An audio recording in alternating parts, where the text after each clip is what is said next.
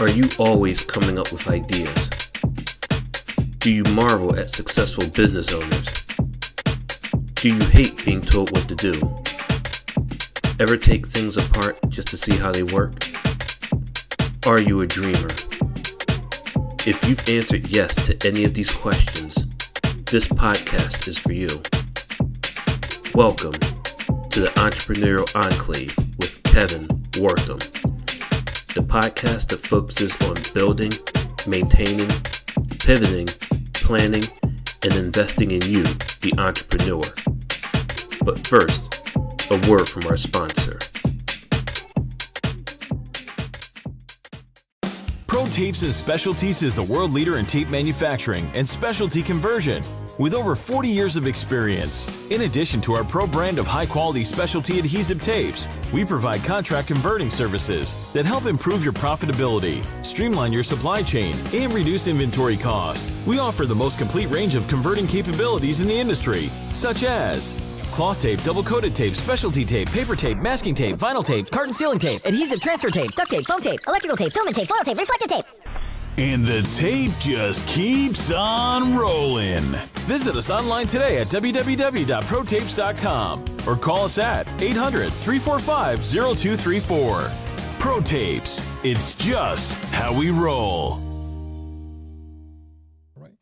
Welcome to another fantastic episode of the Entrepreneur Enclave, Life's Coming Attraction. I am your host, Kevin Wortham. Man, I am so excited. I got my brother Keith on the phone. Talk to me, brother. How you doing today? Kev, what's going on, brother? How are you? I am doing well, doctor. So we're going to jump right into it because I know you've got so much information you want to share with us. So I think about 2 years ago, 3 years ago, you've been retired, right? Yeah, I retired in 2019. Okay, and so since that time, what have you done with all your free time, brother? Well, I'll tell you what. What I did was use the most of it. Yes. And that is relax as much as possible. Yes, sir. I went 30 years of, I guess, high-intensity work. Yes. Mentally, I would say. So the first 2 years,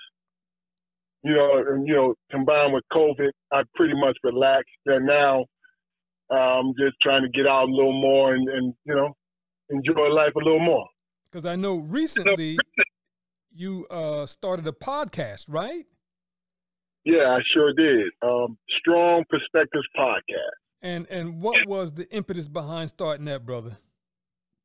Well, the two main reasons. First and foremost, I have my two brothers. They're like my best friends, and we're different parts of. One is in D.C. area, one's still back in Michigan. I'm down here in North Carolina. Yes. So it was something to do with those guys. What I mean? We grew up very close and close knit. So it gave me opportunity to see their faces and just to interact with them. And then the second one.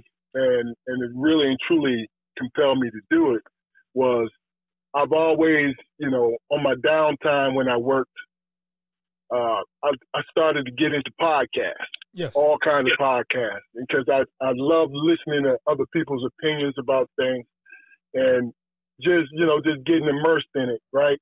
And when I retired, I started to slow down, and I guess something started, it felt like it was missing. And then I realized what it was. It was my own voice. It was my own voice. I wanted to hear my own voice. Okay. Not particularly what I said, is how I said it. Okay. Responding to whatever we're talking about. And so a lot of what you were responding to was, I guess, the voice. Well, not so much the voice, but what you were hearing that was on topic, right? What was going around you every day? I think it's the everyday thing, but what we, on our podcast, what we do is we give ourselves and other people opportunities to speak their mind. Yes. And I'm not talking about the controversial, and so so they won't feel like they're on the spot or feeling ambushed. But I'm talking about, you know, how when you and I got together after school, which was very, very few and far between, but we sat down and we chopped it up. Yes, sir. You know what I mean? So that's what our podcast really concentrates on, is everyday conversations, even if it's on current events or growing up, or what influenced us as we grew up. Okay, and who brings up the topics for that podcast that day? What we do is the day before. I try to, you know, this is a grassroots thing, and I'm learning from scratch. But what we do is the day before, because we try to go live every Friday at 7:30. Yes. You know, on Facebook and our YouTube channel. And the Thursday, like today, later on tonight, we have a production meeting. And for lack of a better word, a production meeting where, you know, my brothers and whoever guests that we have on, yes, we sit down, we talk about, you know, what we want to talk about for the day. You know what I mean? But the main thing is, and what we do is we start every guest in the beginning, we want them to talk about themselves. Yes, sir. You know what I mean? What influenced their upbringing, and, you know, what brought them to this point. Yes, sir. All right. That's a good segue for us to start all over. So you and I met at Pitt over 30 years ago, right?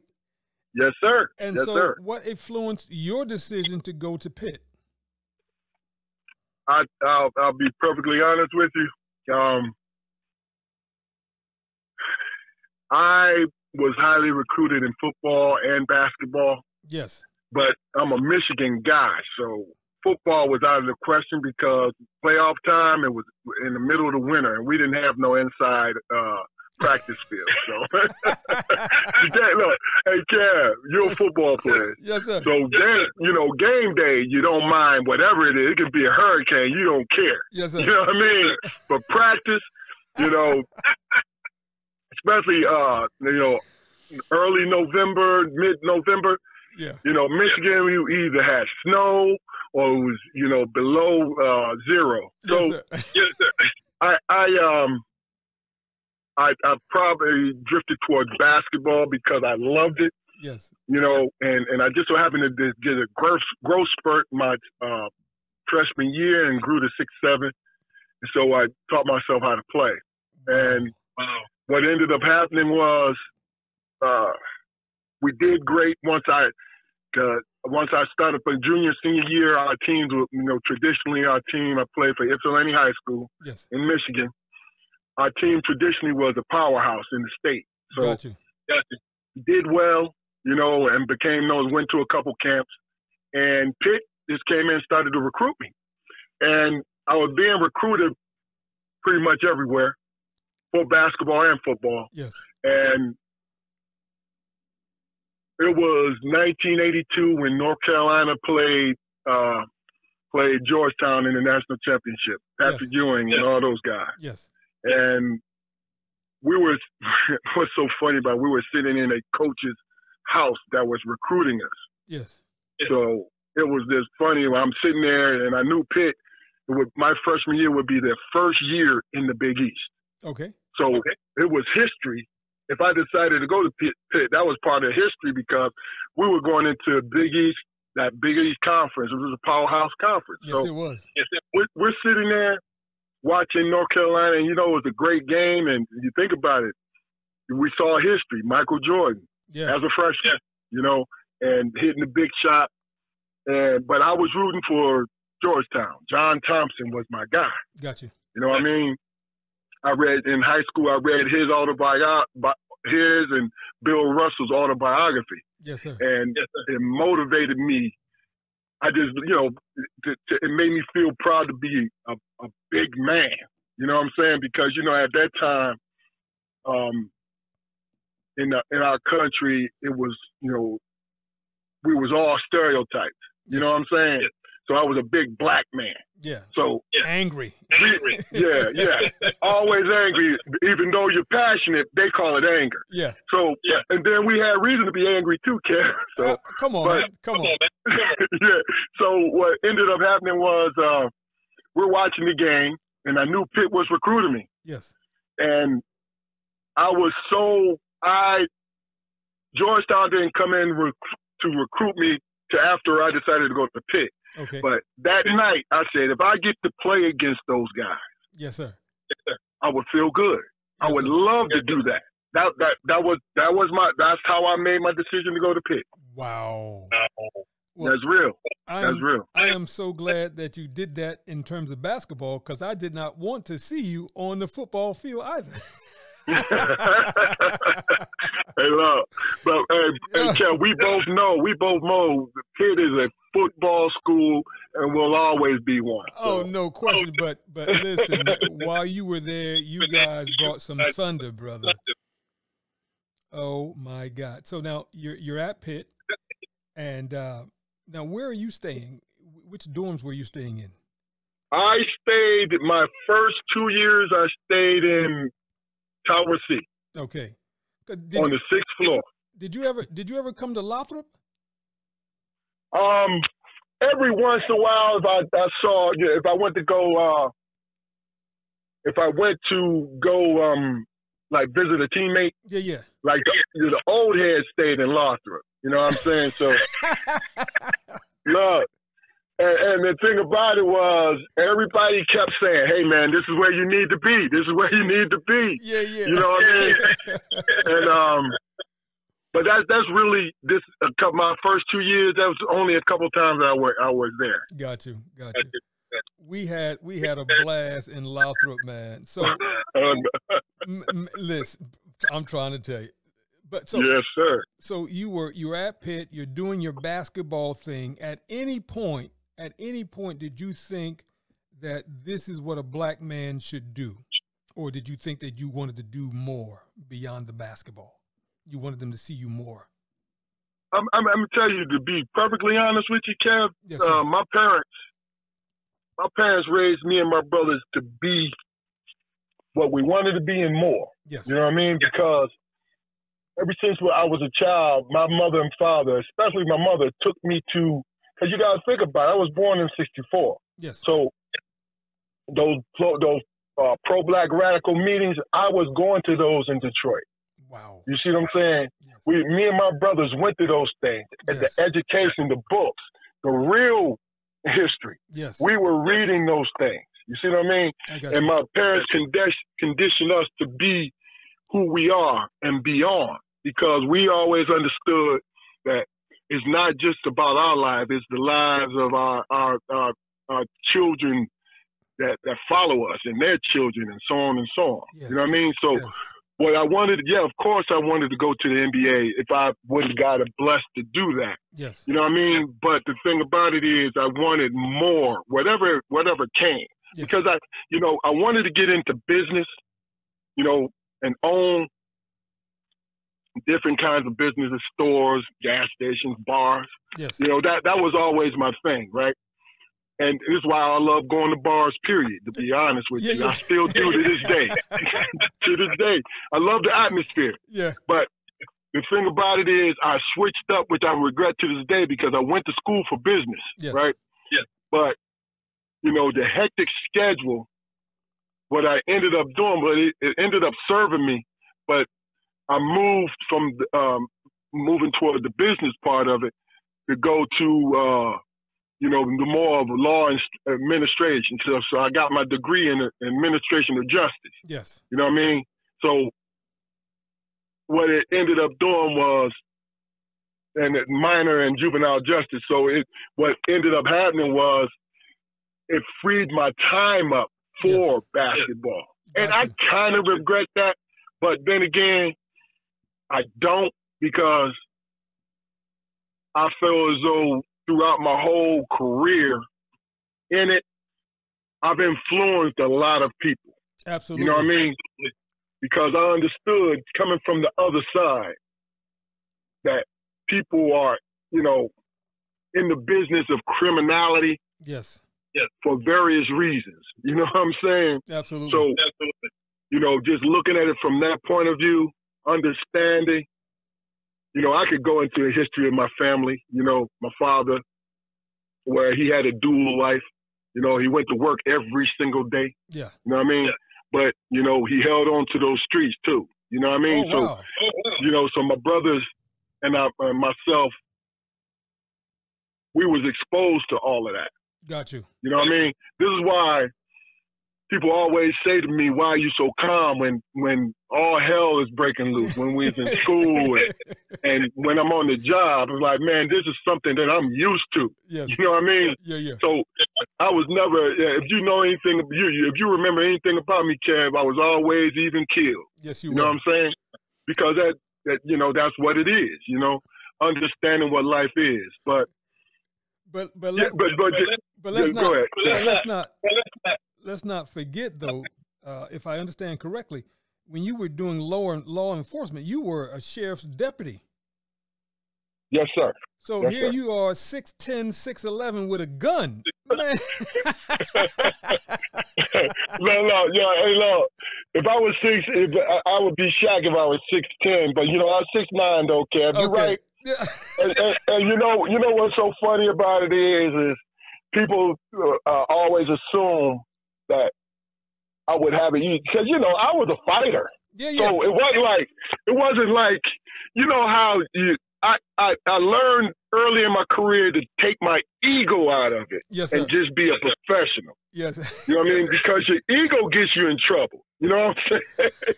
Keith, listen, you could have left your ego home many a day just showing up at 6'9" with a gun. Yeah, it helped. Officer, I'll do whatever you need me to do. You know, and that's the thing about it is what I did was I learned how to treat people. Yes, sir. You know what I mean? Yes, because knowing the difference between the real truth, that there's the black community, yes, and there are criminals. Yes. I don't blend the two. Yes. And you run into people that blend the two, man. Okay. Maybe it's because of, you know, not getting too, you know,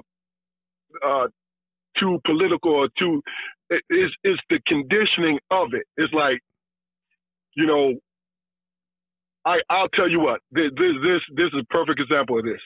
When you go to, you know, where you grew up at, Kev, right? Yes. And say your city has a reputation. Yes, sir. That, oh, this is a bad place, man. Don't go to that city, right? Yes. And really and truly, and this is God's honest truth, because I know personally, there's only 2 streets in the entire city that you don't have no business being on. Yes, sir. But the whole city has the reputation of being bad. Yes. You know what I'm saying? So I liken that to our community. Okay. Where there's 1% to 2% that want to be criminals. Yes. That's what they want to be. Yes. Right? But the rest of us, what we want is life, a better life for ourselves. Yes. You know? That's all. No. You know, so yeah, go ahead. No. It's said perfectly, man. I think that oftentimes, right, we confuse who we are with where we are, and I think that where we are is not indicative as to where we belong, if that makes any sense. And I makes sense. And I think that when you talk about that 2%, like in Trenton is relatively small, but they focus on the bad part, maybe a few streets, a few individuals, and that kind of destroys the whole outlook and the whole feel for Trenton. So then people hear Trenton, and because they understand those 2 streets, they think everything is bad. But that's not where we are, and that's not the vision that we want for the city. So I get that, I understand that. But so let me ask this question, because we're going to jump all over the place if you don't mind.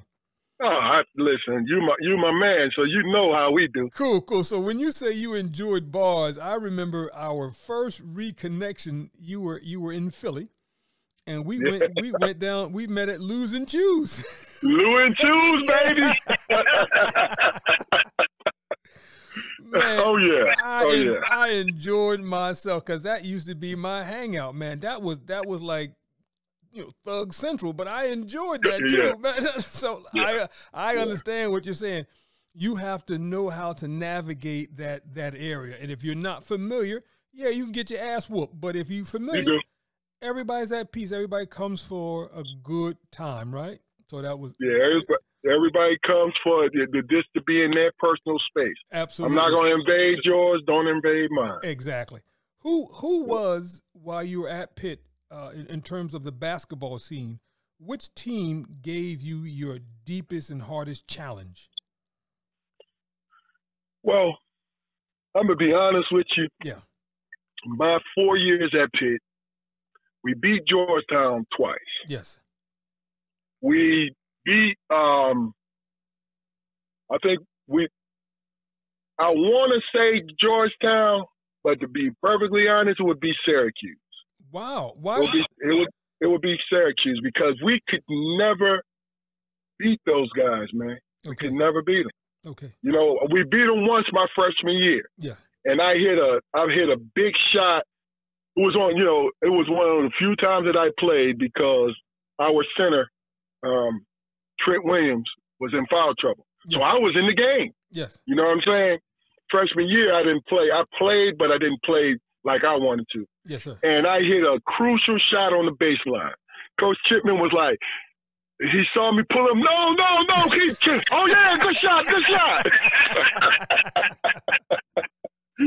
And I looked at him like, I wouldn't give a damn, man. I need to be on this floor. Yes, but sir.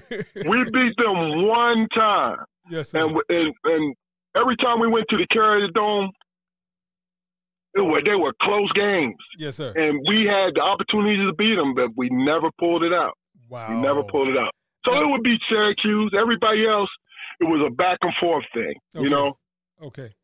Now, so now with your podcast being Strong Perspective, have you thought about doing a reunion conversation with some of your former fellow Pitt basketball alum?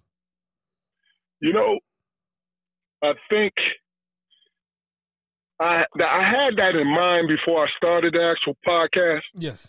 And we had a Zoom, I organized a Zoom call, and it was able to, everybody's busy, man, and I'm sure you understand. Absolutely. I'm really, and just a side note, I'm jealous of you guys because spring game, you know what I'm saying, all your people come back. Absolutely. You see what I'm saying? Yes. I think we have something like that in February, maybe. That but I haven't had a chance to get back because I had a son that played basketball and all of that. So schedules is messed up. But we did a Zoom call. Yes. And I did it it was about 6 months. Yes. And reconnected with a lot of guys, man. Okay. With a lot of guys, and the thing about it when it comes to and my basketball brethren will tell you this. Yes. Is we always feel like we're too busy. You know what I'm saying? And that's not a bad thing. Yeah, no, it's not a bad thing. It's just, we're rushing. We're going through life. And then another thing is I was always close to all my guys. Yes. Even the guys, because I stayed in Pittsburgh till 95. Okay. So it became my home. Yes. So I always got acquainted with the guys who were playing for Pitt at the time. Yes. So I've made some great connections. Okay. You know what I mean? I kind of became, me and Demetrius kind of became the OGs, man. Got you. You know what I'm saying? Yes. So I wanted to give them something that I never got when I was at Pitt. Okay. Someone to talk to. Got you. You see what I'm saying? Someone to just chop it up with, because I understood what they were going through. Yes. You know what I mean? So because of that, I've got a lot of, when I see guys, it's like it's like when we were younger, like because I was being earnest with them. There was no fakeness about it because I understood, even though there were different coaches, I still understood the pressure that they was going through. Okay. But to answer your question, yes, but it's the thing about it is trying to get everybody in place to do so. Got you. Well, listen, I would encourage you to do, if not everybody, to do a smaller group, man, because I think that what you're doing with your brothers and to get some former basketball alum to participate, that would be fantastic, man, because I would love to hear where they are collectively as you're facilitating that conversation, because I'm quite sure they're going to give a strong perspective as to where they are, some of the challenges that they had to go through and overcome to be black men where they are today. And exactly. So I encourage, even if you can just get 2 at a time, brother, I think that would be fantastic, because that, you know what, that's a good idea. I think I'm going to do that. Look, listen, like I said, it's on the back burner. Yes, sir. You know what I mean? Because there's a couple guys that, you know, Curtis is doing well for himself. You know, just to name a few. Orlando Antigua's doing well. I mean, but we have a lot of guys doing well. Joey David is doing well. You know, John Blanton, Daryl Shepard. It's so many guys that's doing well. Yeah. And living, you know, and I'm sure you could do the same with your guys. You see what I mean? Absolutely. It's just, I think, and I'm gonna be real earnest when I say this, man. Just from the sport, I'm just going to say sports, but just the fact that we, in that period of time in our 20s, the people that we know and we met, we don't appreciate that enough, because what it did was we saw and ran into people from every region in America. Absolutely. You know, and we found out that we think the same, but there's some slight differences. Absolutely. And it kind of shaped us. It kind of shaped us as what kind of people we are. Yeah. Now speaking as slight difference, which stadium or which arena was the best arena for you to play in? Hey, look, I told you that Syracuse was the bane of my existence. Yes, sir. I'll give you 2. Okay. Syracuse, the Carrier Dome. Oh, my God. Chad, you understand, my freshman year was the first year in the Big East. Yes. So when we played in the Carrier Dome, they went to one end zone. Okay. And they put the baskets down there, right? Yeah. We were on ESPN. This is when, you know, everybody was jockeying because the Big East was hot. Yes, sir. So we was on television. My freshman year, we were on television for 36 games. Whoa. ESPN, TNT, TBS. Yes. You know, local stations. I'm serious. That's God's honest truth. So not 36, I'll say about 26. Gotcha. Exaggerated, you know, old man exaggeration. Yeah. But when we went out there, right, it was 24,000 people. Yes, sir. Yeah. Now, understand, that's not a lot for you. You're a football player. Yeah. So, but understand, basketball. That's a lot.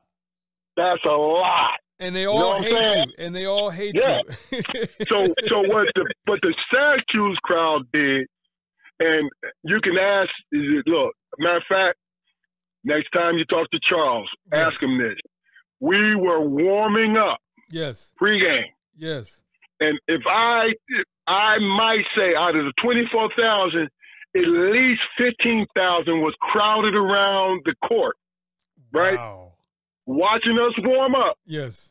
And they had 4 speakers. Yes. In each corner. Yes. And they played, and you know, back in them days when we was there, they didn't play rap music and hip hop in Pittsburgh, right? Yeah.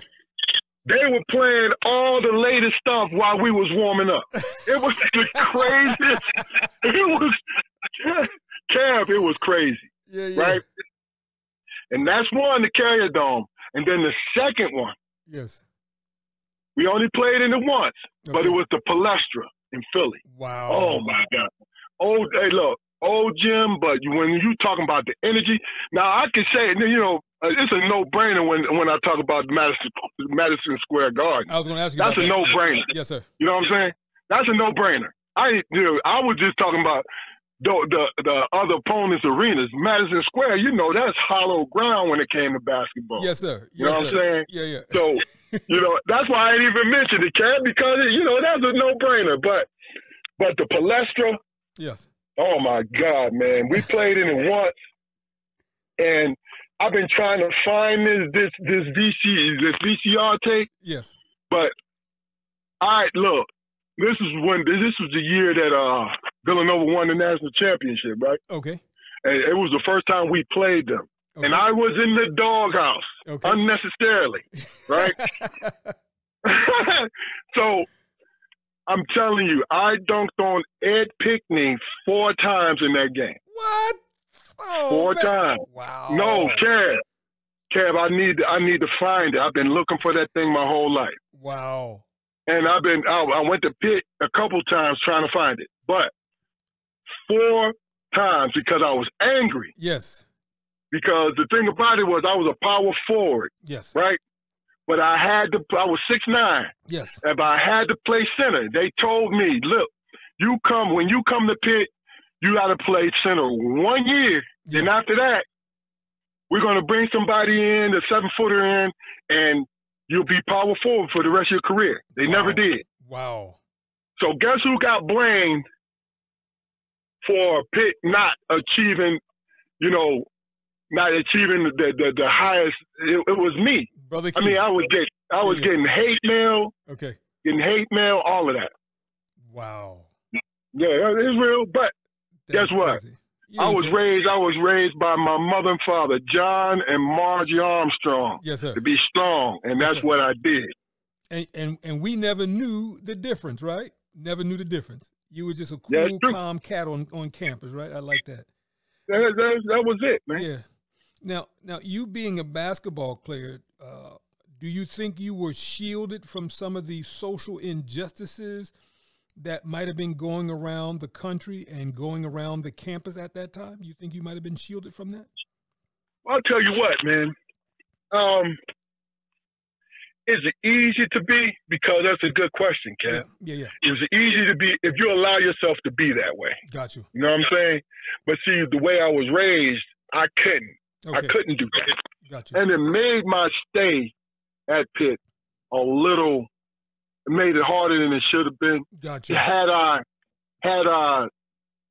And there's nothing wrong with coming and get your education and getting the most out of it. Yes. So that's not what I'm speaking on.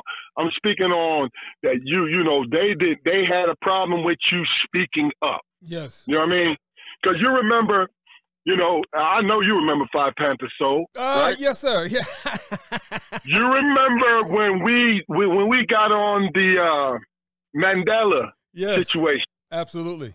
And we all planned to, go march because the students had organized a march in front of the cathedral, right? Yes. And this was right before, it just so happened, it was right before practice, right? And that's where I could catch the campus bus to go up. So I'm with it because during the meeting the night before, what was everybody saying, Ken? Oh, yeah, we there. You know what I'm saying? We're going to protest. Yeah, we going to protest, right? Yeah. So I get there. And I see people walking. Yeah. They're walking in circles and all that. I get in because I'm like, yo, I'm a man of my word. Yes. This is what I'm going to do. Yes. Right? And I don't know. See, this is what I'm saying to you. I don't know if other people came at other times. So this is not an indictment on anybody else. Yes. I know what I did, right? Yes. The next day I was called into the office. Wow. And I was asked, because I remember when Keith Tinsley, when we was on that Zoom call that on the side note, when we was on the Zoom call that you invited me on, when you was with your guys. Yeah. The bowl. Remember when Keith said that they brought him in to speak to, I guess, the school president and all that? Yeah. Remember when he mentioned that? Yep. Well, when he was there, I was in the line, in the circle. Got you. And it got reported back, right? And, I figured we're in college, So, you know, we got the right to do that kind of thing, voice ourselves, right? But no, we don't. You know, I'm sorry, we didn't. This is what I was told. Yeah. I was told that I need to be lucky to have this, and I don't know why you think you have the nerve, why you got the nerve to get up here. And all I did was say, hey, listen, I thought that I had the right to at least do that. Yeah. Right? Yeah. Then I was labeled for the rest of my time at Pitt. Wow, man. And I got paid. To be honest with you, you know how, and you might be familiar with this, how alumni, once we graduate, alumni kind of give us a little push and all this. Yeah. I was told afterwards, this year's afterwards, that a couple of alumni saying, it was like saying, no, we're not messing with him. Wow. You know what I'm saying? Yeah. So if you messing with somebody's money, because Pitt is a very powerful corporation. You know what I'm saying? You were too black, too strong. Yeah, and the thing about it was more my presence more than anything. Yes. And I only went 1 or 2 times around before the bus came because I knew I had to get up to practice. But I'm a man of my word, though, Kev. What do you say, Keith? You walk around 2 times and damn, you ostracized. Yeah. But here's the thing, though. Yes. You know, when I look back at it. Yes. Growth, man. Absolutely. On my part, just understanding where the world was and me figuring out that, yes, I was taught well to at least, feel a certain way. You know what I mean? Absolutely. Now, in your time at Pitt, what would you have changed differently for Pitt to be more welcoming to you? I think, to be perfectly honest with you, yes, there's nothing that I could have changed. I could have Pitt change towards me. Okay. Because what I was a feisty, like I'm grown. My dad gave me permission to be grown. Yes. You know what I'm saying? Okay. But also, when you think you're grown, you just think you can just go in like a bull in a china shop and just break, everything's cool. Yeah. So to answer your question, I would change something in myself. Okay. And what I would change in myself is to be who I was and to be able to soak in, to be able to help other people conform to these things, because that's what I've always done with my teammates and with other people. Yes. Is to see my place in things and what I can do. Yes. You see what I'm saying? I got you. Because I would rather be more awakened to my possibilities more than what somebody could give me to make me feel comfortable. Got you. You know what I mean? Because to be honest with you, Kev, make me uncomfortable, because guess what? I'm gonna figure out how to be comfortable. Yes, sir. And it's gonna last me for the rest of my life. Yes, sir. I like that, man. That's the strong perspective. I love that. I love it. Yes, sir. I love it. So you're wrapping up your collegiate career. I remember you had a party because you didn't go pro. You didn't go pro for basketball, but you went pro for football. How did that happen, bro? I tell you, it's a crazy story. Yeah. We played Xavier in my senior year. We played Xavier in Cincinnati. Yes. And the Cincinnati defensive line coach played in the 60s. He played basketball at Ohio State, but he played football too. Okay. So he was a basketball fan. So he watched us. Yes. He watched us play against Xavier. And I think we beat them. Okay. If I'm not mistaken. Okay. Or we might have lost. But the thing about it is, he saw me. Yes. At that time, Kev, you remember I was 6'9", 250. I thought you were heavier than that, Keith. No, it was 250. Okay. It was 250. I didn't get heavier until, you remember, after I finished basketball, I was working out with you guys. Yes, sir. I remember that. Yes. Yeah. That's when I started to get heavier, put on muscle, right? Yes. And, you know, I used to run a 4.640. Wow. You know what I'm saying? Yes, sir. That's that football in me. Yes, sir. So he saw me running up and down the court. And you remember the way, if you ever remember how I used to play, I was full speed trying to, because I'm trying to get the ball. Yes, sir. You know what I'm saying? So, so he watched me, and he called me up in my dorm one day. I thought it was a joke. He said, look, I'm going to be in town. He said, I watched you play. Yes. And then he remembered me. He remembered my reputation in high school. Yes. You see what I'm saying? You know, as far as football is concerned, right? Yes. So he said, I'm coming up and I'm working you out. I'm going to see if if you got what it takes. You know, I did the shuttle drill. I did a couple of random 40. I did a couple of things, right? Yeah. For him. And he said, look, is it okay if we draft you in the last round? What?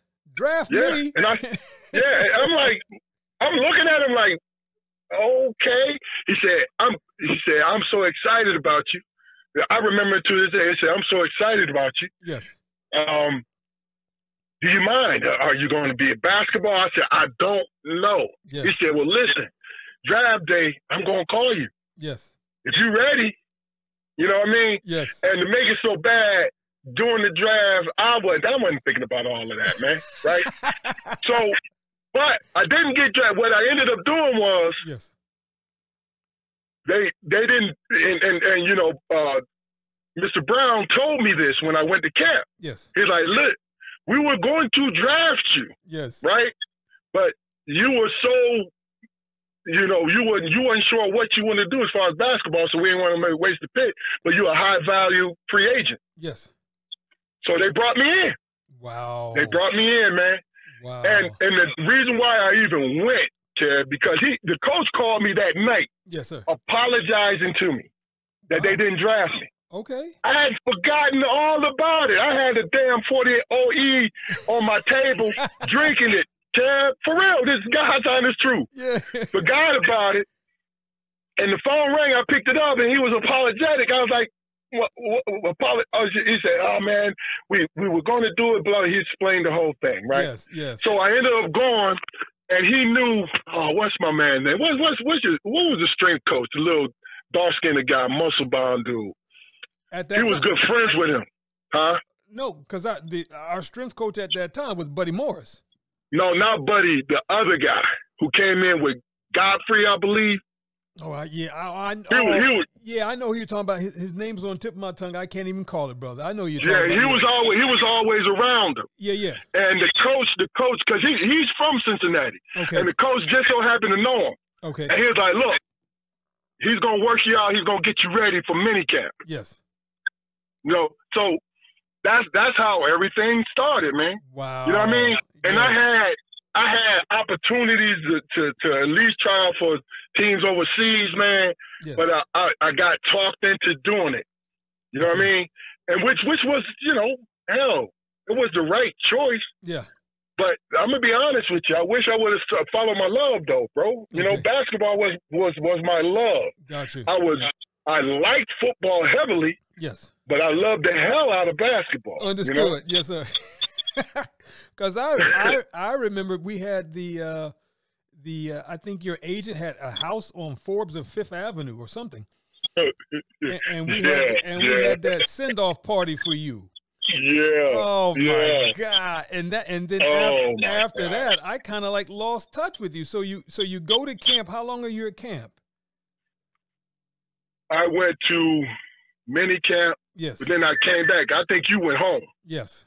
For the summer. So I went to mini camp. Then I came back and was waiting. Okay. I was on campus waiting. Okay. Right. And then I moved. You know, what I did was pack all my stuff up. Okay. Come back later and went to the main camp. Okay. You know what I mean? I got there and I'm looking around, and you know, even though I played football, Ken. Yes. You know the mystique. Oh yes.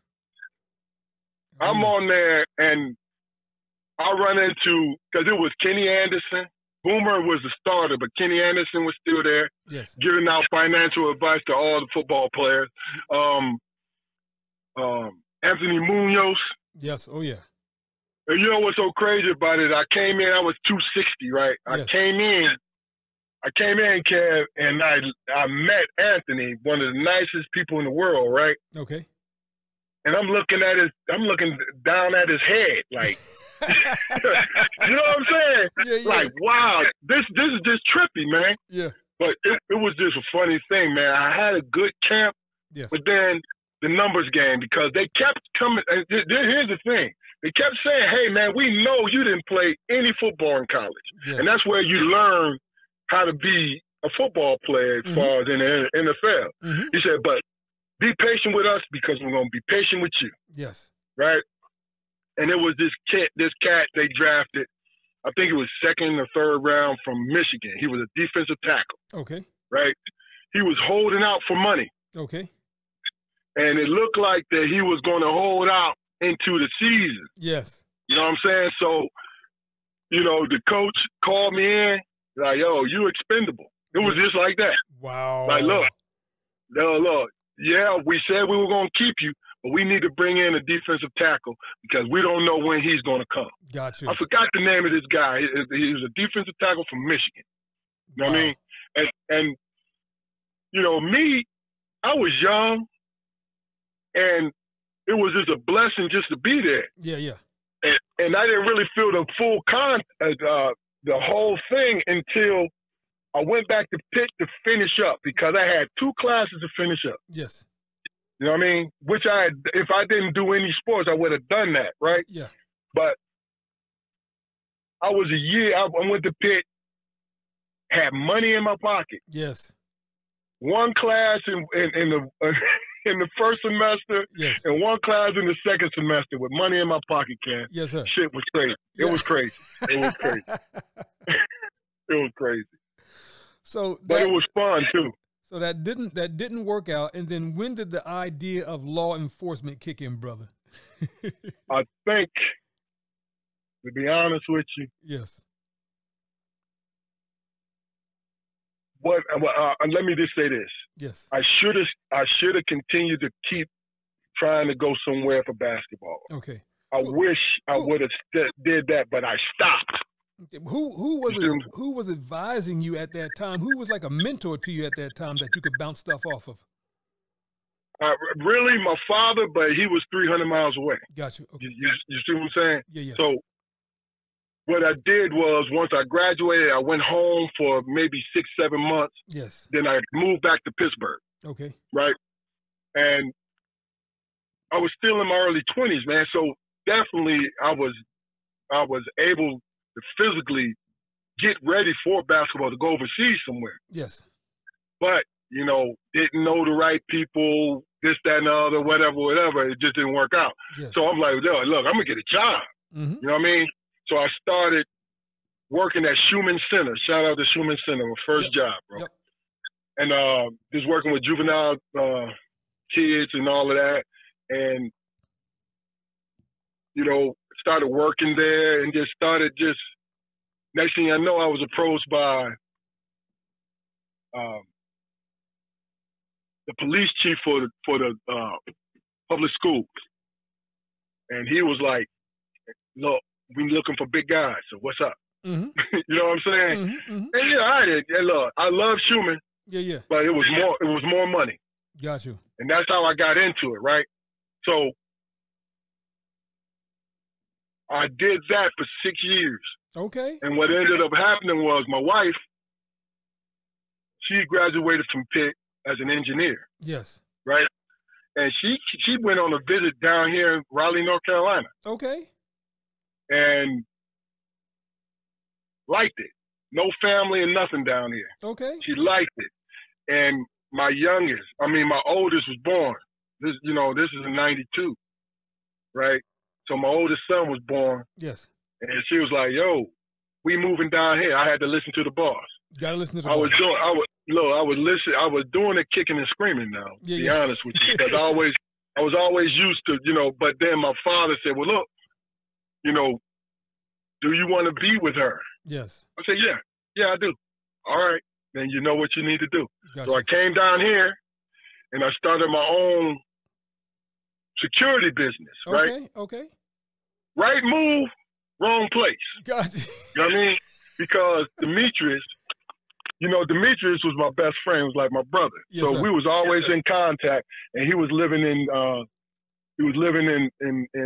Brooklyn at the time. Yes. And he had a recording studio in Manhattan. Okay. And he had a label. Okay. You know what I mean? And he managed rappers and singers. Okay. And so what I was doing, I would travel up to New York. Yes. When they had and different places. Yes. Right. And acted as security, bodyguard. Wow. That's what I did. Wow. You know what I mean?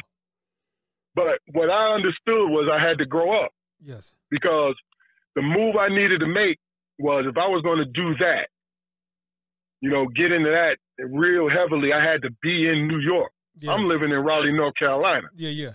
And I got a family, man. Yes. You know what I'm saying? And I talked to Demetrius about it, and he wanted me, man, no, I got you. I said, I know you do, but this is my family. Yes. You know what I'm saying? Because, my dad was always there for me and my brother. So I'm like, all right, I can't do no less. Yeah. So I gave it up. Wow. And now I got to look for something. Yes. Because that was my freedom. I had free time to do it. So I got to look for something. Okay. And I was in the library looking for federal jobs, as a matter of fact, right? Yeah. Filling out applications, right? And I ran to a gentleman, I believe his name was Mr. Roberts. Okay. And he had a radio program. He was friends with the sheriff at the time, John Baker. John Baker played for the Pittsburgh Steelers. Okay. Right. And if you go into the history, John Baker, he was from Raleigh. Okay. But he was a monster on the field. He was 6'7" with big, giant, baseball man hands, right? Yeah. He's the one who, the famous photo of Y.A. Tittle, bloodied and all that. Yeah. John Baker did that to him when he was at Pittsburgh. Because he played for Pittsburgh. John Baker did that to him, right? Yeah. Okay. So he told me, he said, listen, what do you feel about law enforcement? I was like, hey, I need work. Yes. You know what I'm saying? He said, I got a friend. He's looking for good people, such as yourself. Are you interested? I said, yes. He gave me his card. And he told me it was, the sheriff of Pitt County. That's where I was deputy at. Yes. And I filled out the application. And maybe because I was unloading trucks from 10 to 6:30 at Walmart, 24-hour Walmart. Wow. You know what I'm saying? So yes. I was, I understand. I was humbled. Yes. You know what I mean? Mm-hmm. And they got in touch with me, did the background, everything. Yes. And next thing you know, I'm in the academy, man. What? 1997. Yeah. Now let me ask some personal questions. So because you are so tall, what kind of car did they have to give you? I drove a Crown Vic. Okay. With the seat pushed all the way back. Oh yeah, no doubt. Crown Vic. Then I had an Expedition at one time. Okay. And then I ended my career with a Yukon, maybe? Yeah, you know what I mean? All big vehicles. Yeah. So now, your first I guess your first ride along, right? And the first time you step out of the car, what does someone say to you about your size in terms of being a sheriff's deputy? All right, well, I'm going to tell you this. Yes. And I went ham, but I'm just going to share this with you because you're my man. I appreciate that. I'm riding. Well, the first ride along, yes, we were still in the academy and it was a murder. Oh, wow. Okay. So I was in my, in the suit at the time. But then the second one, I was it was field training. So I'm getting, even though it was easy because I'm coming from law enforcement, so it was pretty easy. Yes. So they was about to let me go and get me in my own car and we're going to go from there, right? Yes. you know, one thing that most people don't understand in North Carolina is North Carolina is favorable to the black people, but also it's a mean place for black people too. Got you. You know what I'm saying? Got you. So it's in the South, bro. And yo, look, Michigan is bad for black people too. Yeah. But I ain't gonna get into that. Yeah. But but the thing about it was, I get out the car. That you know, me and my training officer, we get out the car, and we coming to back up somebody else's domestic. You know, the domestics are the worst things to go to. Okay. You know what I mean? So you don't know people's temperament, and a lot of people get shot and killed in domestic. Yes. So I get out, you know, we pull up, they out in the yard, is a bunch of white folks. Yes. You know what I'm saying? And they, you know, they going back and forth at each other, right? Yes.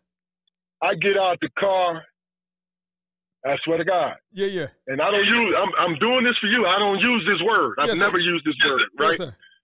I get out the car in unison. Yes. They looked at me and they said, "Oh my God, that's a big ass nigga right there." That's real. Yeah. Now I'm heated. Like, yes, I'm not gonna let no white person call me that word out of my name. Yes, but I gotta stay professional, Kev. You know what I'm saying? Yes, sir. And I'm going. I said, "What you say?" Uh-huh. And they cowered. They ain't say nothing. Yes. Then the old lady looks at her. He said, "You a big ass nigga." What do you mean? What he say? Man, all I could do is laugh. Yes. Now I'm thinking if they give me a reason to arrest them, they going to jail. Yes. You hear me? Yeah. So we're sitting there and we're going through the whole thing. Yes. And they telling me this is my introduction to it, where I knew I had to take over the scene. Got you. I wasn't going to do it in this particular situation, but when I was on my own, I was going to be by myself a lot. Yes. Right? So we going through the whole thing, and now they fronting, you know what I mean? Yeah. Because they know I can't do anything. So I'm trying to get information from them, and they like talking to the white deputy. Hey, excuse me. Talk to him. Yes. You know what I mean? Talking about me. Yes. You know what I mean? So I'm heated. So I got to raise my voice. Yes. I got to like, yo, I'm pointing fingers. Yes. And I'm, and I'm telling, and they ain't going to do a thing about it. Now I'm mad, kid. Yeah. See, I'm walking out of my professionalism. Uh-huh. You see what I'm saying? Yes, sir. Because first and foremost, one guy, white guy, chuckled.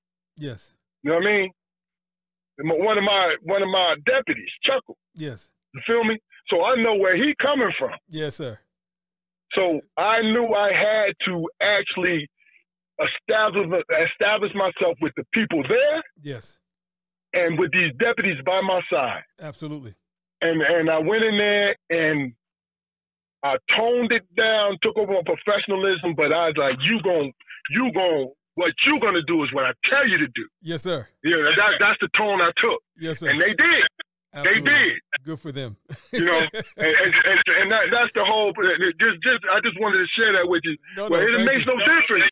It makes no difference because hate is hate, bro. Yes, it is. You know what I'm saying?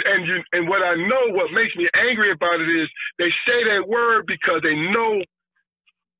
They feel deep down it will hurt me because they feeling defenseless because they can't do nothing to me. Yes. You see what I'm saying? Yes. So, like I said, I just wanted to share that with you. No, man. Man, listen, I thank you. And I listen, I know this is going to be a part 2 because you had over 30 years as a law enforcement officer.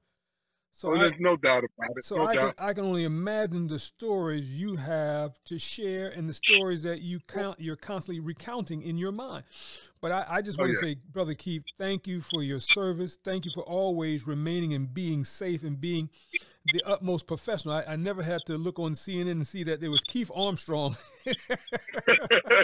I appreciate it, man. Oh, my God. It's no joke out there. No, it's not, man. It's not. Yeah. And I can say that I really retired at the right time because a lot of good people, they make you they make us feel like we need to make a choice. Yes. You know what I mean? And my thing is, you know, I grew up in the hood. I grew up around, like I told you, I gave you background about my father. Yes. So I know brothers who choose a life of being criminals. Yes. You see what I'm saying? Mm-hmm. So they don't care. They trying to get the job done. So what do I do? What do I do? I'm here to do a job. Yes. I'm not here to take sides. Yes. You know, that's why I kept using the word professionalism, because Absolutely. when you're a professional, you just do your job. Yes. You know what I mean? And what I did over the years was, if I can help somebody out, when I understand that they did break this law, but they might be a victim of circumstances, I'll help them out if I can. Got you. I won't ignore, but I'll help them out. Yes. You see what I'm saying? I got you. And it's not because I want them to be my friends. The hell no. Yeah. You know what I mean? Because, look, I had people in my lifetime, man, who helped me and didn't have to. Yes. You know? So that's the kind of person I wanted to be. I love it, man. Brother Keith, man, listen. Man, I'm so glad we had a chance to talk. We're going to keep going for a minute, but I just wanted to tell you again, thank you for your service. And yeah, man, no doubt, man. So here we are some 35 years later, and now I'm really beginning to understand the whole complete Keith Armstrong, man. Good brother. And you know what's so funny, and I don't know the saying, but it's something like youth is given to the young, something like that. But it's wasted on the young. That's what it is. It's wasted on the young. Because, man, brother, oh, man. Yes, sir. That's crazy, man. That's crazy. Yes, but I just thank you for you going through all that you went through. Thank you for sharing that part of the story. And I know that you've got more to share. So we're going to take a break real quick, and we're going to and I want you to tell everybody your podcast that you do with your brothers called Strong Perspective, and where can they find that?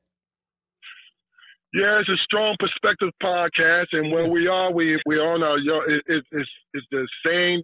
The YouTube channel is by the same name. Yes. You know what I mean? And right now we've been up and running for the last 4 months. Yes. And guys, you know, but there's probably about 9 or so videos on there. Okay. We've been going live for the last five episodes. Yes. Because you get more authenticness when you go live. You know? Absolutely. And the thing about it is just real quick, we give people opportunity to hear their own voice. Yes. And you got to think about that to understand what I mean. Absolutely. You know what I mean? It's sometimes it's not what you say, it's how you respond it. Yes. And it's the emotion that goes along with it. Yes. Now, how do people stay connected to you, Keith? You know, look, I'm on Facebook. Yes. You know what I mean? Now, the guys who, you know, get in touch with me through Facebook Messenger, yes. You know, let me put this out here. Go ahead, because man. you know you're definitely going to be a guest, Kev. All right. You know what I mean? Yes, sir. You to share your story whenever you get time, because I know you're busy. But whenever you get time, because I think you would give us a very great episode. Okay. You know, just let everybody know, just to message me on Facebook. And what I'll do is, you know, I'll hit you back. Yes, sir. And if you want to be on, you're more than welcome. Awesome. You know what I mean? Awesome. You know, so look, this is grassroots. Of course, I can hit you with the, you know, I'll be on such and dot and da da da da. I haven't done that yet, Kat. Gotcha. You know what I mean? That's real. Yeah. But you know, that is what it is right now. I'm having fun with this. This is your first foray into the entrepreneurial aspect of it all. So we're gonna wish you nothing but success, though, man. Nothing but success. Definitely. But listen, yes, sir. In all of your career, what, you know, both as a basketball player, short-lived football player, career officer, have you had any regrets? Anything that you wish you could have done differently? I kind of mentioned it as far as, you know, from the sports perspective. Yeah. I kind of mentioned it as far as basketball. In my heart, I felt like I gave up too easily. That's why I had bad knees. I had both my knees replaced because I continued to play even though I was overweight, and I played just as hard as I did in college. But as far as regrets is concerned, brother, to be honest with you, yes, sir. On a personal point of view, yes, the only regrets that I have is not spending more time with the people that I love. All right, well said. You know what I'm saying? Well said, yes, sir. And here's the thing. I try to spend all that time with them anyway. Yes. You know what I mean? So they get tired of me, but it's still not enough. Got you. You know what I'm saying? Got you. You know, I think I also mentioned that because, you know, I mentioned Demetrius a couple times. You know, he passed away. Absolutely. And everybody who knew him, he was an energetic spirit. He was one of the best people that I've ever met. You know what I'm saying? Yeah, yeah. You know, and that's flaws included, which everybody has flaws. But I hate the fact because when I retired, soon after, the pandemic kicked in. Yes. And my plan was to go see him and spend a lot of time with my brother. Yes. You know what I'm saying? Because, like I said, here's the thing, that everybody who knew him knew that our relationship was what it was. Yes. You know what I mean? Even though we had separate lives, we did everything, but we knew each other's children. You know, we're uncles. We're uncles to their, you know, their children. Yes. And you know, their loved ones. And that's my regret, man. I'll be honest with you. Okay. To be perfectly honest, that's my regret. I got you, man. I got you. So we're going to use the crystal ball real quick. 3 years from now, where are you with the podcast? Where are you with any of your other entrepreneurial ventures that you're thinking about? Where are you 3 years from now?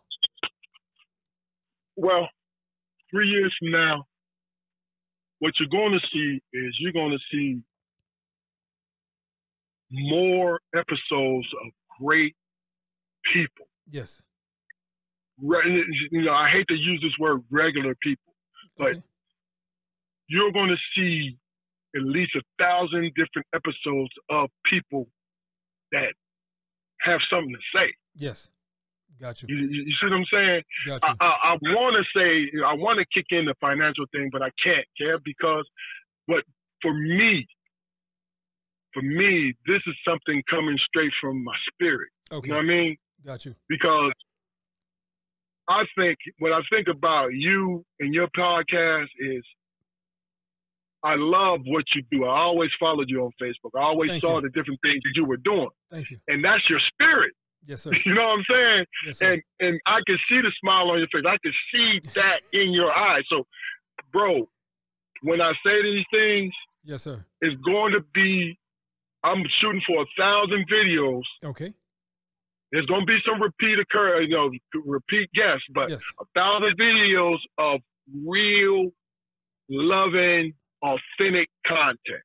I love it, man. You know what I'm saying? Yes. And as far as other ventures, bro, I'm getting into the apparel, T-shirts. Yes. I'm going to start wearing them on the podcast. Yes, sir. You know what I mean? I have different ideas. My son, he's into the clothing business. You know, he finished playing basketball overseas now. Okay. That's his love, designing clothes. Okay. You know what I mean? Okay. You know, it's booganonymous.com. Booganonymous.com. Okay, cool. Yeah. And I'm going to get him to design I got 2 concepts in my head. Yes. To design these things for me, and then I'm just going to, I'm going to just go for it, man. Listen, I would love to have your son on the podcast, man, to talk about how you were as a father raising him. And how's he doing with his entrepreneurial venture? Huh? What? Hey, look, Chad. Yes, sir. Chad, I was a hard man, but I was fair man. I know that's right. Listen, if you was my daddy at 6'9", listen, Daddy, what do you want me to do and when do you want me to do it? Look, I'm proud of him because he was a good man. Yes, sir. See, he didn't love basketball, but he was talented. Yes, sir. And he was blessed. He was blessed to play in college. Yes. And the thing about it was, he was always hovering around, honor roll. We never had to worry about those things. Yes. You know what I mean? And you know how sons are. They want independence. Yes. So that's what he's in the middle of that process. Okay. Creating his own independence. But that's another program, brother. Absolutely. You know what I'm saying? Yes, sir. Yes, sir. But like I said, it's just, just trying everything, bro. Okay. You know what I mean? Because, yes, I got a little 14-year-old. Yes, sir. He's trying to get into, he loves basketball. Gotcha. So what I'm going to do, is give him the best that I can. Got you. And I have time to do it. Got you know what I mean? Yes, sir. You know how they got mama's boys? Well, he's a daddy's guy. That's all right. Ain't nothing wrong with that. Nothing wrong with that. I was blessed with that. I lost the first one, which wasn't that bad, but I did lose the first one. But the second one, he came to me. Okay. So gonna raise him right. But man, Brother Keith, we could just talk endlessly, man. No doubt. Bro. I just thank you for the podcast, for being on as my guest. I thank you for sharing your story. And I'm always praying for your safety, man, because I know it was no joke those 30 years being out there. And that's going to be part 2 when we ever get a chance to reconnect on that one, man. But, hey, look, you're more than welcome, brother. More than welcome. Just let me know. Absolutely. But consider it done. I would love to come on your podcast and chop it up with you and your brothers. Oh, yeah. And it's got to be soon, Kev, because I'm going to let you know. What I'll do is you just give me a date because we're on every Friday at 7:30. Gotcha. Yeah. You know what I mean? We're gonna do that. But hey, look, let me tell you, I'm just gonna shout you out real quick, man, because look, you. Yes, sir. I've always enjoyed your energy. Thank you, man. Thank you. From when we was little pups, man. You know what I'm saying? Yes, sir. Your energy, because you got to think about it. When I was in Tower C, you and I was on the same floor. Yes. Because when it was time for showers, we would always run into each other. Yes, sir. You know what I'm saying? Look, and you was Diesel. I'm gonna put you out there. You was Diesel. looking in the mirror at 7 o'clock in the morning, admiring yourself. I said, look at this dude. Man, brother, listen, I can't do that no more. I look in the mirror like, oh, this the best summer body they gonna get with the stomach out.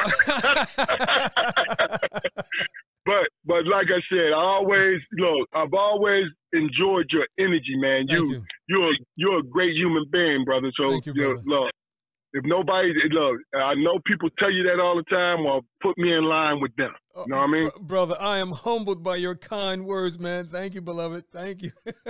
Yes, sir. Yes, sir. So one more time, Keith. It's the every Friday live. Right. 7:30 on our YouTube channel, Strong Perspective Podcast. Yes, sir. And also on Facebook. Yes, sir. So you're if we're friends on Facebook out there, if we're friends, you're always able to catch us at 7:30. Excellent.